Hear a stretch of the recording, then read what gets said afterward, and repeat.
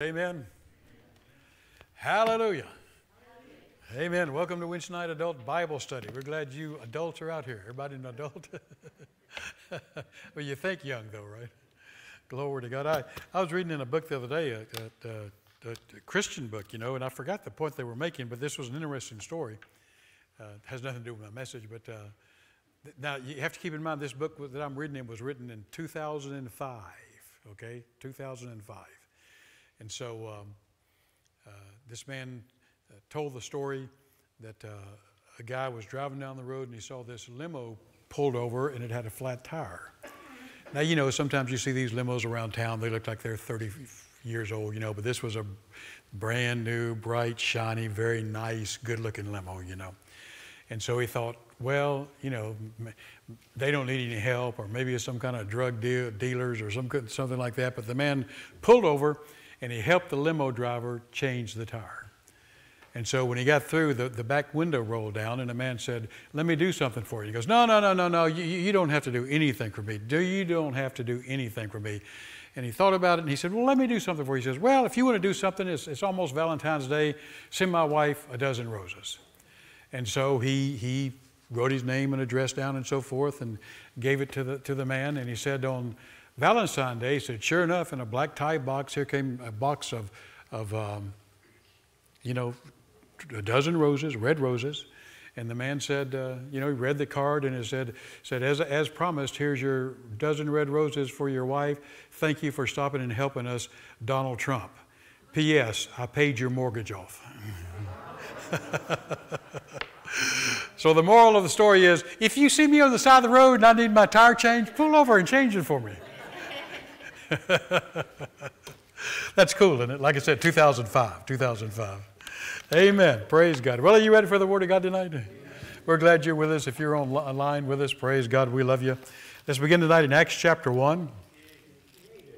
We'll continue our teachings on the Holy Spirit. Of course, we're talking about the Holy Spirit within us.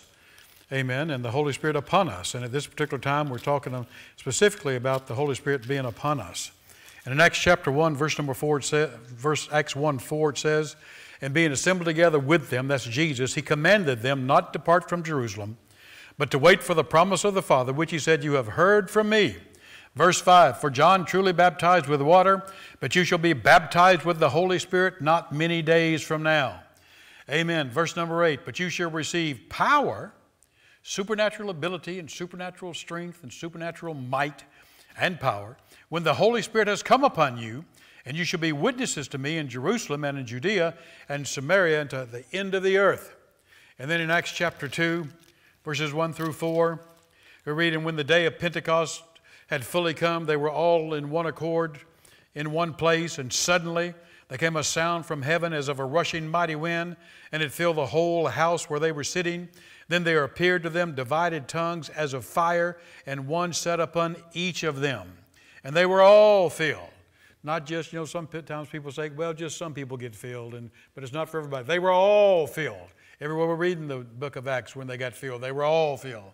They were all filled with the Holy Spirit and began to speak with other tongues as the Spirit gave them the utterance. And so, like I said, we're at a point in our series. This is actually part 8 in the series. We're talking about being baptized with the Holy Spirit, where the Holy Spirit comes upon us and endues us or encloses us with power and gives us the ability to speak in other tongues.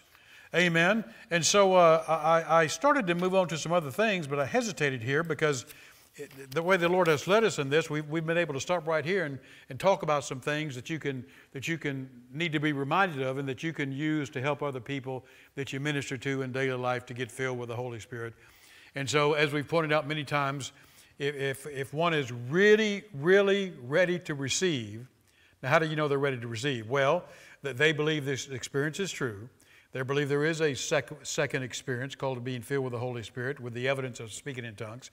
They don't have any doubts about that. And they want to be filled. Amen. They want more of God. Amen. I heard about a man, this is in the early days of the charismatic movement. There were all kind of conferences and motel rooms and great ballrooms and crowds of 3,000 and 5,000 and 10,000. Denominational people right and left were being filled with the Holy Spirit in the 60s and on into the 70s. and a lot of denominational preachers preaching on the baptism of the Holy Spirit. Lutherans and Baptists and Methodists, and even some Catholic priests were well known for teaching on the baptism of the Holy Spirit. And so this one man was up there preaching on it, and the man in the back was just kind of mad, and he stood up and said, I want you to know, I want you. The man said, well, come on up here. You got something to say? Just come on up here and tell it to all of us. That's all right, brother. And so the man came up and said, I want you to know I've got the Holy Ghost. I'm born again and I've got the Holy Ghost. I know what the Holy Ghost is, and I don't need any more of the Holy Ghost. I've got the Holy Ghost. And so the speaker just very graciously said, well, listen, if you've got all of God, that's all right.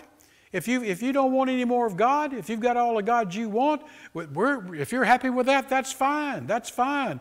And the man said, now wait a minute. I didn't say I had all of God there was to have. I didn't say I didn't want more of God. And the speaker just reached out his hand and said, be filled with the Holy Ghost. And the man instantly started speaking in tongues. But you see, this man was at least willing to admit, well, no, I'm not saying I've got all of God. Amen. But if somebody doesn't want more of God, they don't have to be filled with the Holy Ghost. Amen. But if they're ready to receive and they want to receive, glory to God, then they must yield to the Holy Ghost when He comes on them. It doesn't say the Holy Ghost speaks through you. It says they were all filled and began to speak. They begin to speak as the Spirit gave them the utterance. And so from a very practical standpoint, when you have strange words just seem to float up out of your spirit, and it sounds like, you know, they're not English, they're strange words, sounds like mumbling to you, sounds strange to you, amen. Well, and your mind picks up on those words, you have to yield and you have to speak those words out. When you want to say words, you could say it this way. When you're praying for somebody, or when somebody prays for you, of course you're all filled with the Holy Ghost, most of you, but when you want to say words other than English, then you have to tell people, cooperate with that, yield to that, boldly step out and speak those words out. So when these strange words seems to bubble up on the inside of you, and just be bold to go ahead and speak those words out. Amen. See, the miracle, everybody say the miracle. The supernatural part. The supernatural part is not that you are doing the speaking, but that the Holy Spirit is giving you a language that you never learned. Amen. It's supernatural communication with God. That's the supernatural part. He's given you the perfect things to pray and say in praise to God, in prayer for others, and for yourself. Hallelujah. So it's not like you swallow a little radio. I mean, I said that in my experience because that's exactly the way I wrongly thought. But I read that today where Brother Hagin said that. You know, I forgot he said that. He said, it's not like you swallow a little radio and the Holy Spirit turns that radio on and off. And when He turns it on, words just come out of you automatically. It doesn't work that way. It doesn't work that way for anybody that has ever spoken in tongues. No, we speak as the Spirit prompts us or urges us. Now, this will help you when you're dealing with people. Initially, sometimes people just stammer a little bit. You know, the Old Testament talks about, when it's talking about tongues, talking about with stammering lips. You remember that? Well, when somebody starts to stammer, that's a good place for you to jump in and say, that's it, that's the Holy Ghost. Cooperate with that, yield to that, give voice to that. Don't speak in English. Go ahead. See, stick with that. See, your boldness and your faith will encourage them. Glory to God. Because it takes not only yieldedness, it takes faith to be filled with the Holy Ghost, just like it takes faith to receive anything from God. So initially, somebody may just stammer, or they just may have a few syllables. Or sometimes people just have a couple of words. Amen. So tell people to stick with it and expect more to come. I mean, I talked about my experience, how once I realized this, I immediately began to speak in tongues, but I didn't have a very large, my prayer language didn't have a lot of vocabulary to it. It was just 3 or 4 phrases. But as I stuck with it, you know, and just in a matter of a couple of days, it just began to flow out of me like a river. Hallelujah. So you have to encourage people along those lines. And I've also learned that sometimes people in a public atmosphere, sometimes people are very shy, sometimes they're self-conscious, and sometimes they're distracted by everything going around them, you know. Amen. And so you tell them to go home. You spoke in tongues. You can speak anytime you want to. It's your prayer language. Get along where you're not distracted. Take those few syllables, take those mumblings, and just give voice to it. Step out in faith with boldness and just pray on your own. Amen. Glory to God. I remember one gentleman, young man, you remember him, prayed for, and when I prayed for him, he spoke in a beautiful, fluent language, actually. But then he'd get home, and he'd call me, because this happened 3 or 4 times. It might be 10 o'clock at night. It might be later, and he'd say, I can't do it. And I said, yes, you can. Yes, you can. And I'd go over things with him again and pray with him again, and he'd start speaking. But then in just a couple of weeks, he was like, no, no, no. You know, if somebody, you got to remember, some of you have been speaking in tongues for 30 years, 40 years, maybe longer. But when people that haven't had this experience yet, the devil will fight them every step of the way.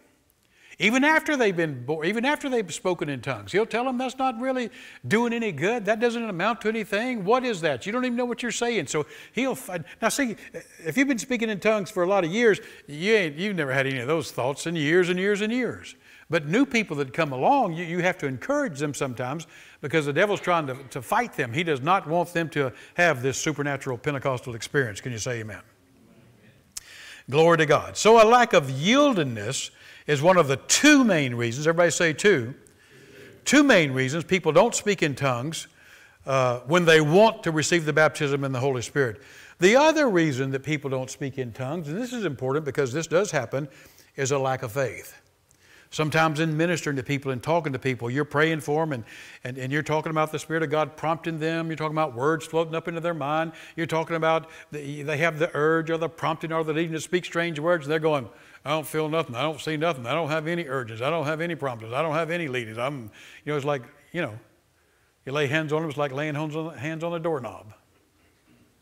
Well, in those cases, it's a lack of faith. Amen. Well, how does faith come? By hearing. Doesn't come any other way. Amen. Faith grows and is developed as you act on it and put it to work against the pressures of life, but it comes by hearing, and hearing by the Word of God. So you've got to get people, what people have to do is they need to read these scriptures in Acts, Acts 1:8, and they need to go back and read where Jesus said, when the Holy Ghost has come upon you, you'll be endued with power from on high. They need to take, there's 5 instances of people being filled with the Holy Ghost in the book of Acts. Tell them, read those scriptures for yourself. Read them studiously. Read them carefully. Read them prayerfully. Why? Because faith comes. Faith comes. Can you say amen? Amen. Glory to God. So people have to do that. And then sometimes people they believe it's real, but they don't know how to release their faith. And so listen to what I'm about to tell you. I don't care if you raised somebody from the dead 2 weeks ago. You have to be careful that you don't slip back into the natural, because the way faith to be filled with the Holy Spirit is the same for faith to be healed. It's the same for faith to receive an answer to prayer, a faith to be delivered. Faith works the same way in all areas. And so sometimes people that want to be filled with the Holy Spirit don't have much teaching on faith, but this will help you. No matter where you are, this will be a good reminder. You have to teach people, don't substitute hope for faith. People come, they know it's real, they want it's real, and they're just hoping God will do something for them. No, that's not what faith does. You know that. Amen? Amen. Listen, hope says, I sure hope He answers my prayer. I hope He does. Are you going to get what you came up here for? I sure hope so. Are you going to be filled with the Holy Ghost when I lay hands on you? I sure hope so. You have to understand, when I came along, I prayed for people that had been seeking the baptism of the Holy Spirit for 1 year, 2 years, 5 years, and maybe up to 15 and 20 years, because they had never been instructed. I'm going to read you a story in a minute about a man that was at Azusa Street for most of their meetings as a young child, and 50 years later was still not filled with the Holy Ghost, until somebody came along and taught him about faith. And so you have to understand, faith says, when I pray, I know the Holy Spirit will come on me. That's what I tell people. When we pray, the Holy Spirit will come upon you. He will give you utterance, give you, the ability to speak in tongues. So you should expect to speak in other tongues. But when people come, they've got to believe this is real, and they've got to know how to receive by faith. Now so many stories, but this will help us and keep me, online here. But here's a couple of things from Brother Hagin. He said, it's so important that you understand this, because faith is the same in any area, whether it's finances or the baptism of the Holy Ghost or divine healing or whatever. He said, I remember I was conducting a tent meeting in Waco, Texas. The very first man in the line came to receive the Holy Ghost. I said to him, will you be filled with the Holy Ghost as I lay my hands on you and pray? Well, he said, Brother Hagin, I sure hope I will. I hope so. I said, well, you won't be. And this sort of made him angry. I meant that to help him, not to anger him. So I immediately said to him, you don't receive from God through hope. It's by faith that you receive. And people may not express this today because they've been taught better, but I promise you people think this way.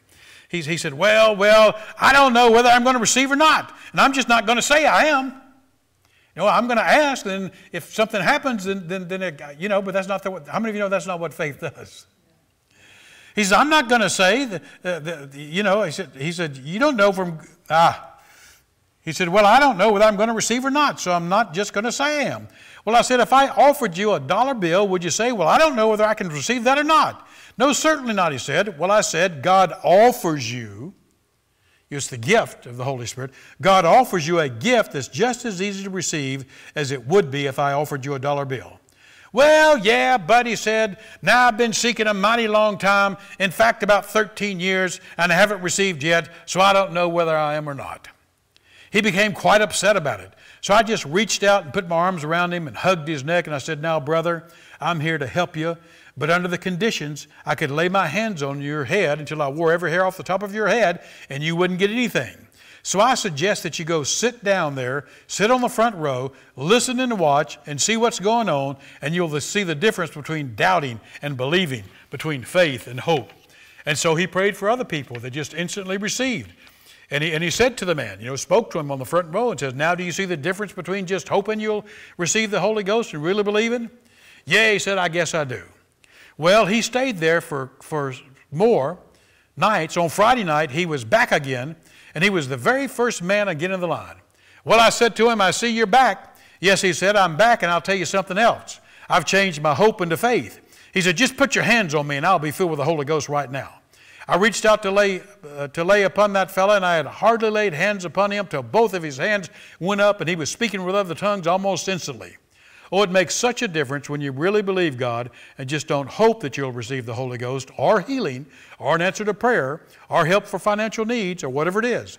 Actually, this man said he'd been seeking for 13 years, but really he had just been hoping that he would get the Holy Ghost. You don't receive by hoping, you get by faith. Amen? And so here's the story I alluded to a while ago. This is amazing to me. He says, I was holding a meeting in California. Well, Azusa Street, was in California. 1950. There was a man there, by the way, this is in his Bible faith study course. This is not in his course on the gifts of the Spirit or the baptism in the Holy Spirit or tongues. He's talking about faith here. Because you see, it does take faith to be filled with the Holy Ghost, just like it takes faith to receive anything from God. You follow me? So he's in California, and he said, here's this man, 83 years old, who came along with others to receive the Holy Spirit. I learned that he had been seeking to be filled with the Holy Ghost for 50 years. In fact, he said to me, Brother Hagin, my wife received the baptism of the Holy Ghost in the revival years ago here in Los Angeles at the old Azusa Street revival, Azusa Street mission, rather. He went on to say, some people have said that everyone who went there got the Holy Ghost, but I went through that whole meeting for 3 years, 3 services a day, and I was in every one of them. I sought the Holy Ghost every time, and I didn't get him. Now, Azusa Street, in case you don't know, happened in 406, it's the modern day beginning of the modern day Pentecostal movement, and then later the charismatic movement and everything that we've experienced over the last 120 years or so. It was the fire of God came down, the glory of God came down on a regular basis. There were people from all over the world came to this little mission out in the middle of nowhere. Well, I don't know if it was in the middle of nowhere, but it was just a small, insignificant building. The fire of God looked like it was on that building. Sometimes the fire department came because they thought the building was on fire. I've read stories, firsthand accounts of people that were just children, and they said the glory cloud came down, the Shekinah glory of God, and it just came like the cloud filled the house time and time again. They said we just played in it as kids. People, of course, were saved. People were healed. There was mighty miracles. And, of course, the great thing, the big thing about Azusa Street was a revival of the baptism of the Holy Spirit and speaking in other tongues. And so here's this man that said, I went for 3 years, 3 times a day, wanted to be filled with the Holy Ghost, and didn't get filled with the Holy Ghost. So just because you're around the move of the Spirit and even miracles and even the Shekinah glory shows up in the service doesn't mean you're going to get filled with the Holy Ghost sometimes, because he had to learn, for somebody to come along, no glory cloud, no anything. Somebody had to teach him how to operate in faith. Are you listening? I knew, Brother Hagin says, the second time I laid hands on me in my spirit by revelation, of course that's supernatural, word of knowledge, just exactly what his trouble was. But I also saw that I couldn't get him to accept it. Just because you know what somebody needs doesn't mean that they know what it is. You have to seek God on how to get that truth across to him. He wouldn't believe it. Sometimes you can tell what's wrong with, well, he says it. Sometimes you can tell what's wrong with folk just because you know. It doesn't always work for them. They've got to know it also. I'd had a revelation, but I couldn't get him to see it. But he came night and day, and I began to teach. Of course, he's teaching on faith. Finally, it dawned on him. It's a strange thing to me that he had heard it for about a week and didn't get it. He had to hear it over and over again. That's the reason I keep teaching certain truths over and over again. Folks don't get it just because you say it once. After about 10 days, he came to me at the close of one of the morning meetings. I'd already taught it the first week, and I was going over the same teaching against the second week. He said, Brother Hagin, I just caught it this morning. I see now why I haven't received. I never have believed. I've been hoping for 50 years that I'd be filled with the Holy Ghost. I said, I knew it, brother. I knew it the second time I laid hands on you and prayed. It was revealed to me. I also knew I couldn't get you to see it. I also knew if you'd keep coming, you'd see it eventually. Now he said, you're going to have to give me a little more time. I said, that's all right, brother. Take all the time you want. He said, I've been down this road for 50 years, and it's going to take me a little while to get stopped, turned around, and headed back the right direction. I said, that's all right, brother. Just take all the time you want, but keep on coming to the services. Oh, he said, we'll be here every service, day and night. I said, all right, keep coming. And when you get that hope changed into faith, I'll know it, you'll know it, and you'll receive. About 3 days later, on a Friday night after we had dismissed, this man came to the pastor and to me and said, Brother Hagin, I wonder if I could get you brethren to lay hands on me. I've changed my hope into faith. I'm ready. I'm ready. I said, are you expecting to receive? Yes, he said. Just put your hands on me and I will receive right now. That pastor and I laid our hands on him, and almost immediately his hands were in the air, his mouth was open, and he was talking in tongues. But you see, he had been hoping for 50 years that he'd get the Holy Ghost. Friends, hope is a good waiter, but a poor receiver. Too many times when it comes to prayer, folks say, well, I'm a hoping and a praying. I'm praying and hoping. Did you ever hear that? Did you say that? Well, correct yourself. Next time say, stop yourself, slap your jaws and say, stop that, because that's not faith. You hear folks say, well, all we can do is just hope and pray. If that's all you're doing, you're defeated. No, you got to get over in faith. See, if you're really in faith, you know what God is going to do before you ever pray. You're confident. That's what faith is. It's a confidence and it's assurance. See, Abraham was fully persuaded, fully confident. See, you're assured, you're confident, you believe, you receive. You're fully confident, you're fully persuaded that you will receive when you pray. And if you're not fully confident, then go back and hear the Word of God on healing or the baptism of the Holy Spirit or deliverance or finances until you're at that point where you say, I know that I know that I know that it's absolutely the perfect will of God to do this for me, and when I pray, I will receive. Amen? Praise God. Actually, I think that in praying with people, it's been easier to get them to yield to the Holy Ghost than it was to get somebody that just stood there and just didn't have any faith whatsoever. Just like I said, like laying your hands on a doorknob. No, you use your faith. Use your faith. Can you say amen? Praise God. Now, while we're at it here, let me mention a couple of other things that hinder people from receiving the Holy Spirit. Amen. Sometimes people don't get filled with the Holy Ghost because they don't think they're good enough or holy enough to receive. Well, thank God we've had almost 50 years of good teachings on righteousness and grace, so we don't have as much of a problem about that as we used to. But people just think I'm not good enough. I know when I was seeking to be filled with the Holy Ghost, I thought wrongly. I thought, well, that's just reserved for people that are just super, super close to God and super, super holy. Well, no. Let me ask you something. If you've been born again, you're right with God and you're ready to receive. And so I could tell you a lot of stories along those lines, but my favorite story, I think, involves John Osteen. And again, this is Brother Hagin telling the story. This is his book, Tongues Beyond the Upper Room. He said, years ago I was holding a meeting at Sister Goodwin's church, Brother and Sister Goodwin's church, who were also friends and fellow ministers. After one of the morning services, a denominational woman came over to Brother Goodwin and me and said, I want you to pray for me. I've come to understand that I need to be filled with the Holy Ghost. Brother Goodwin replied, well, there's never a better time than now. She said, oh no, I just want y'all to pray for me. I couldn't receive right now. I've got some more digging to do. She meant that she had more praying and preparing to do before she could be ready to receive. Brother John Osteen, who was also standing there with us and president of the meeting, and who came from the same denominational background as this woman, and he knew where she was missing it, or he knew where she was missing it.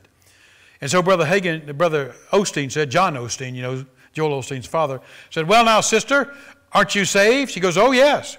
Are you blood-washed, born-again child of God? She said, oh yes. Do you believe that if you were to die this minute, you'd go to heaven? Why, yes, she said, I know I would. Brother Osteen said, well then, sister, if you're good enough to go to heaven, you're good enough to have a little more heaven in you. It's a good way to put it, isn't it? If you're good enough to go to heaven, then you're good enough to have a little more heaven in you. You don't have to do any more praying. It's the blood of Jesus Christ that cleanses you from all sin. It's the blood that made you worthy to receive the Holy Ghost. And that's another hindrance to faith, see, whether it's being baptized in the Holy Spirit or getting healing. People just think, well, you know, the devil will tell them you're not good enough. You're not worthy. But if you've been cleansed in the blood, praise God, hallelujah, then you're worthy to receive. It's the blood that made you worthy to receive the Holy Ghost. It isn't anything you did. It's the blood of Jesus that made you a new creature. Well, this woman saw what Brother Osteen was saying to her. Then Brother Osteen, Brother Goodwin, and I prayed for that dear lady, and she almost instantly received the Holy Ghost and began to speak in other tongues. Too often Christians make the same mistake this woman made, thinking there is something they have to do to earn or to be worthy enough to receive what God has already promised to give them. Or they get on the negative side of being filled with tongues and talk themselves out of what they already have. This is what you've got to get established in your heart. When a child of God asks in faith to be filled with the Holy Ghost, our Heavenly Father is not going to refuse his request. And when someone receives the Holy Ghost, he will receive the Bible evidence of that gift. All he has to do is yield to the Holy Spirit and begin to speak in faith, not allowing himself to speak in his own native language. As he does, he will speak with other tongues as the Spirit gives him utterance. So open your mouth, drink deeply of the Spirit, keep drinking till you're full, then speak out that utterance he gives you. Don't let the devil or anyone else, including yourself, talk you out of what God has already given you.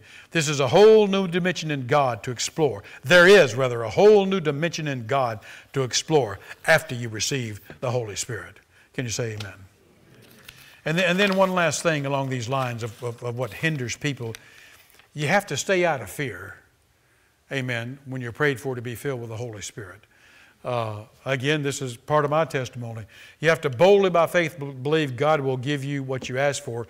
God's not going to give you some kind of substitute or some kind of false spirit or some kind of wrong spirit, or even worse than that, God's not going to give you some kind of demonic spirit.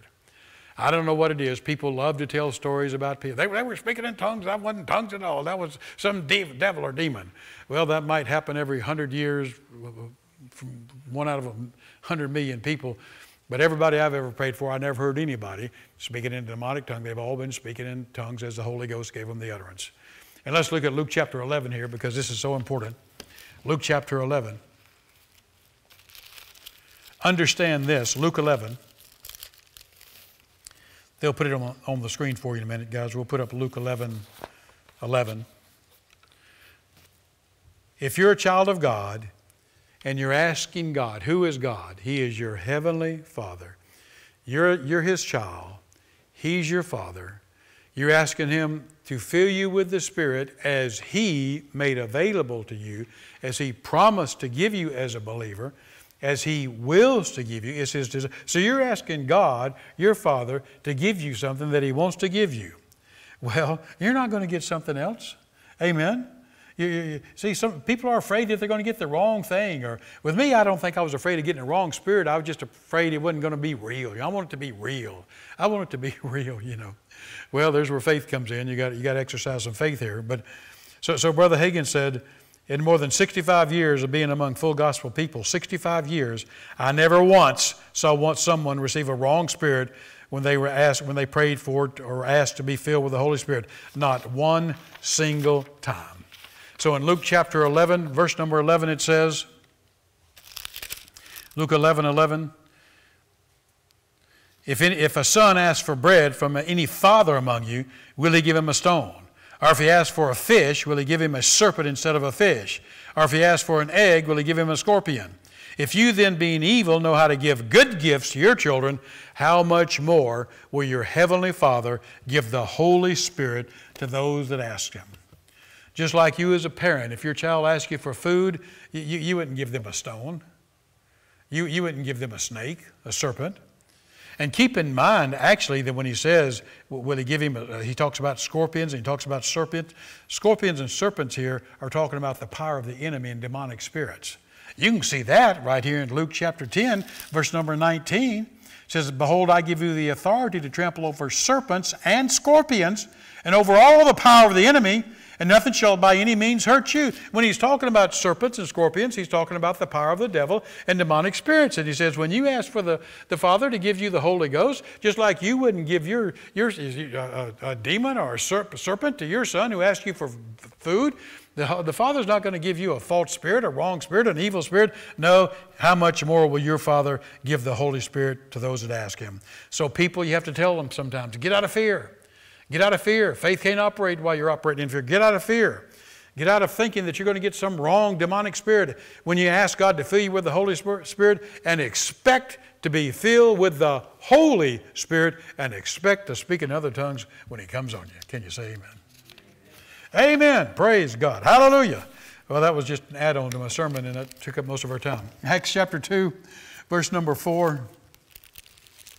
Glory to God. Let's also pick up here in Acts chapter 2, verse number 38. Acts 2:38. Well, let's read verse 37. Peter preached to them, It says, now when they heard this, they were cut to the heart and said to Peter and the rest of the apostles, men and brethren, what shall we do? And Peter said to them, repent. Let every one of you be baptized in the name of Jesus Christ for the remission of sins. You'll be born again, and you shall receive the gift of the Holy Spirit. For the promise is to you and to your children and to all who are afar off, as many as the Lord our God will call. Praise God.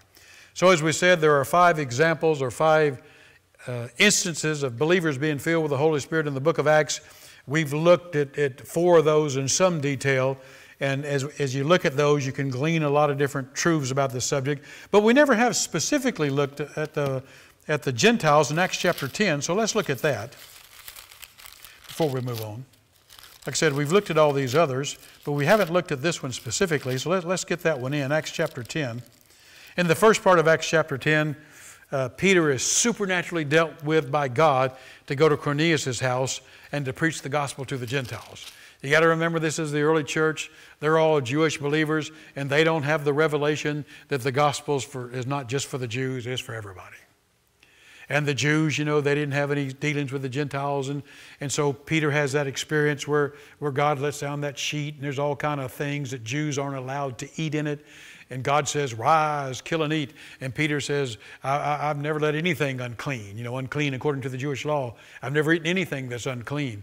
And God said to him, what God has cleansed, don't you call unclean. And that happened 3 times. And then the Spirit of God said, there are 3 men here, coming to you. He said, go with them, doubting nothing.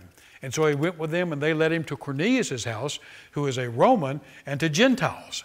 And so we pick up the story here in Acts chapter 10 and verse number 24. Acts 10, verse number 24. And the following day they entered Caesarea. Now Cornelius was waiting for them and had called together his relatives and close friends. And Peter was coming in. Cornelius met him and fell down at his feet and worshipped him. But Peter lifted him up, saying, stand up, I'm also a man. As he talked with him, he went in and found many who had come together. Then he said to them, you know that it is how unlawful it is for a Jewish man to keep company with or go to another nation, one of another nation. But God has shown me that I should not call any man common or unclean. Verse 29. Therefore I came without objection as soon as I was sent. For I asked then, for what reason have you sent me?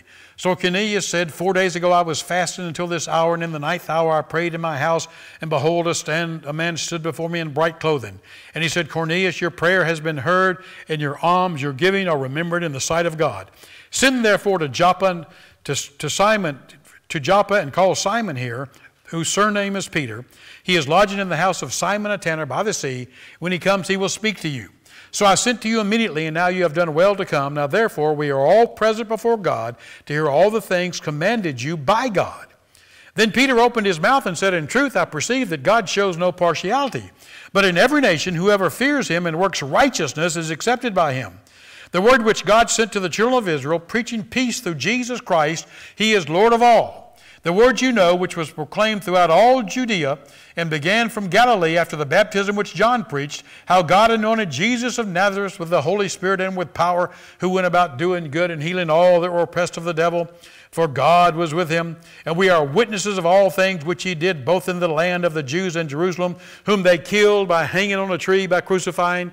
Him God raised up from the third day and showed him openly, not to all the people, but to witnesses chosen before by God, even to us who ate and drank with him after he rose from the dead. And he commanded us to preach to the people and to testify that it is he who was ordained by God to be judge of the living and the dead. To him all the prophets witness that through his name, whoever believes in him will receive remission of sins. Now, if you analyze Peter's sermon to them, they've got everything they know to be saved, don't they? He's preached Jesus unto them. He said he died on the cross. He's been raised from the dead. And when you believe on him, you'll receive the remission of sins.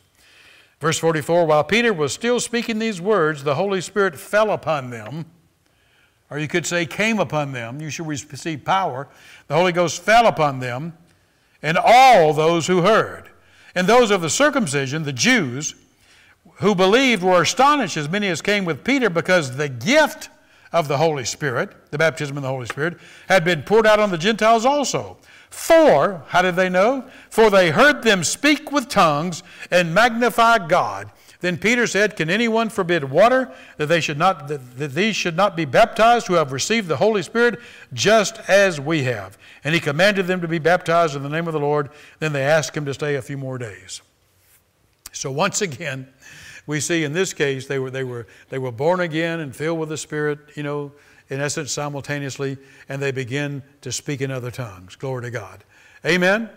Glory to God. Now, when it comes to, and they knew they were filled with the Spirit because they heard them speak with tongues. Now, when it comes to speaking in tongues, people have all kind of crazy ideas about speaking in tongues that are unbiblical. But a couple of the most prevalent objections are, number one, tongues have ceased, and number two, not everyone is to speak in tongues. So let's look at those real quickly before we close tonight. Number one, have tongues ceased? Somebody says, well, the Bible says that, doesn't it? And then with 4 Bibles and 6 concordances, they can't tell you where that scripture is. But I can tell you where it's at. The scripture they're misinterpreting is found in 1 Corinthians chapter 13. So let's go over there and look at that. 1 Corinthians chapter 13.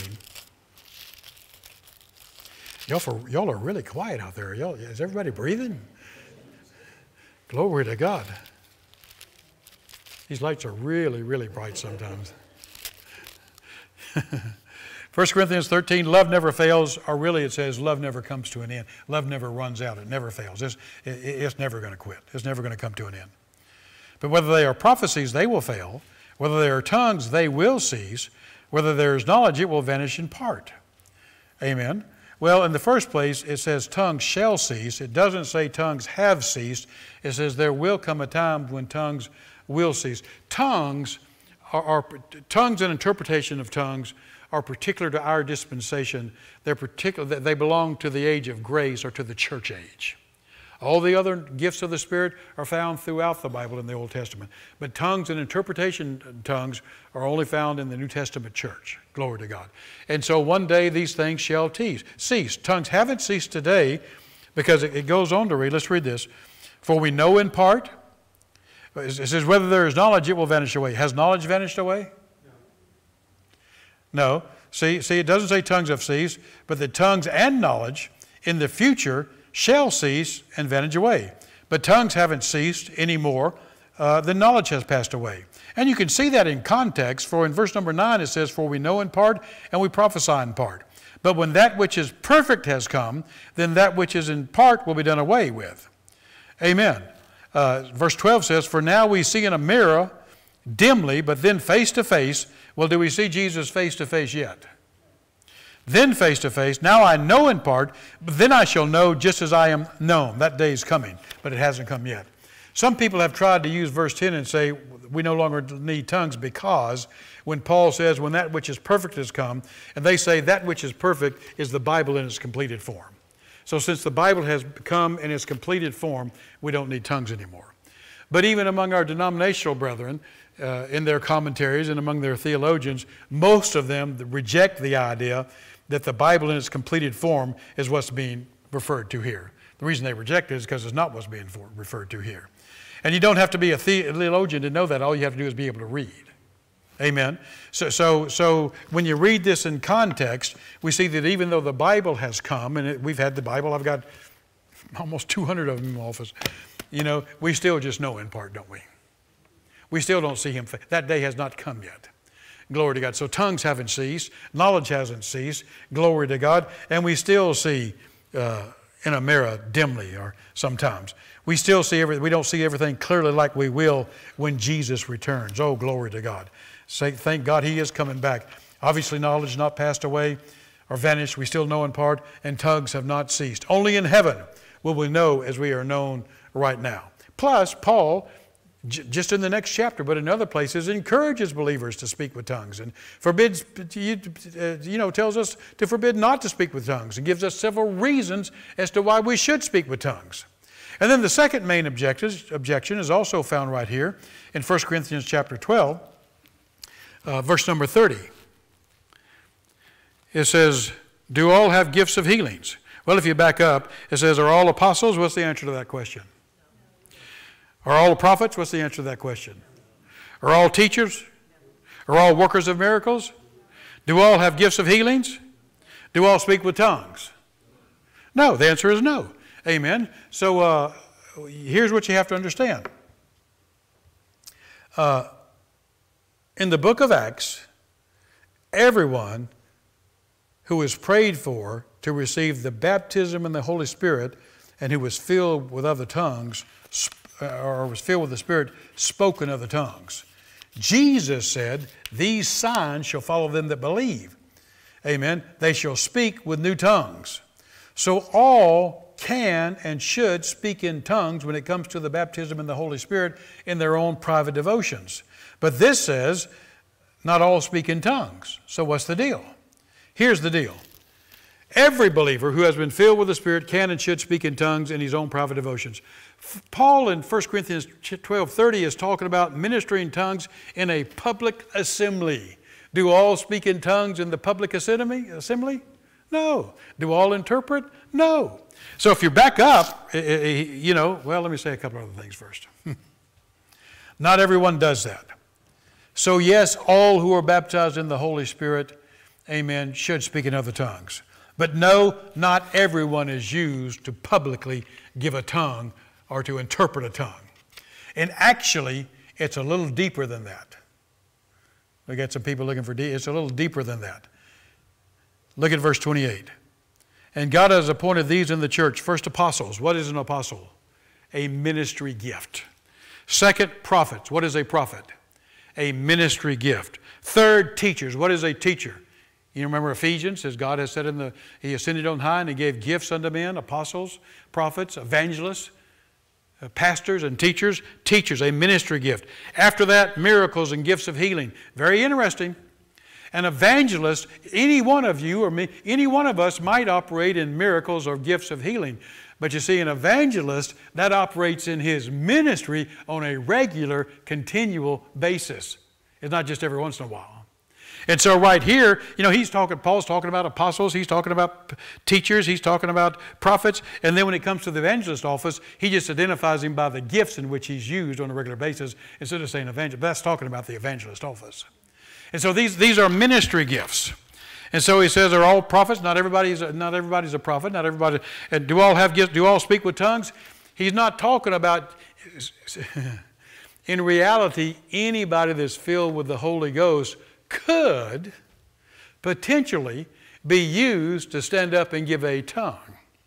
Anybody that's filled with the Holy Ghost could potentially interpret a tongue that's given in the public assembly. So that's really not what he's talking about. He's saying not everybody has a ministry gift of tongues or interpretation of tongues. You're going to see that more regularly in somebody that's like a prophet who's regularly used on a consistent, regular basis, and he has our pastors often operate in that gift. But so he's talking about a ministry, not just public use of tongues, but the ministry gift of tongues and interpretation of tongues. And the answer to that question is no, not everybody's used that way. Not everybody has that ministry gift. Do you see that? Praise God. So when it comes to the baptism in the Holy Spirit in tongues versus diversities of tongues, in the public assembly, two different things. Same in essence, but they have a different purpose. It's like roads. You can't just, if you're thinking superhighway, and I'm talking about some country country road, and you're thinking superhighway, and I'm talking about that country road, that's not going to make any sense to you. Because I'm talking about the ditches, and you got to be real careful, and you got to watch out for the mud. You can't go but 20 miles an hour, and you're going, what are you talking about? I'm going to drive 70 miles an hour on the interstate. Roads, but different kinds of roads. And so one is for one purpose, one is for the other. Do you see that? Amen, amen. So when he says, do all speak with tongues, he's saying, do all have a public ministry gift of regularly speaking in tongues and interpretation? And the answer is no. Praise God. But everybody, when they're filled with the Holy Ghost, should have tongues as a devotional gift. It should be as, what's his name? Howard Carter said, a never-ending flow, a never-ending stream that should never run dry. Glory to God. And we'll just close with this because I don't have time, but we'll just close with this. I'm going to paraphrase something here, but it's accurate. It's an accurate paraphrase. This is what Smith Wigglesworth said. This is what Kenneth Hagin said. This is what many other Pentecostal leaders said. You can't edify others unless you're first built up and edified yourself. You can't help others unless you could help yourself. But when you're edified because you spent time in praying in tongues, then you can go out and edify others and help them. Smith Wigglesworth said, I just get edified myself. I build myself up by praying in the Holy Ghost. Then I go out and edify others. Praise God. Amen. So as when you make a regular practice of praying in tongues, you appropriate or release the supernatural power and help of God. You can help people in the natural, but we're talking about supernaturally helping them. And supernatural power, giving you the ability you don't have to do. Even the power to do things you don't have the power to do. You have that supernatural help and supernatural power and supernatural ability to go out and help people that's available to you as a Spirit-baptized believer. But the more you pray in tongues, the more manifestations and the more supernatural ability and power you'll see in your everyday life. Can you say amen? Amen. Let's stand together. Praise God. Hallelujah. Amen.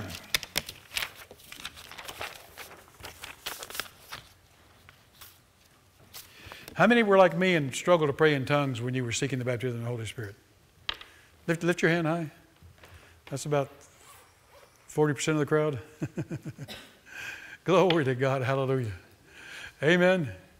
But when the light came, glory to God, it was made simple, wasn't it? Hallelujah. The entrance of His Word gives life. Thank God for the Word. Everybody say, thank God for the Word. Thank God for the Word. 50 years.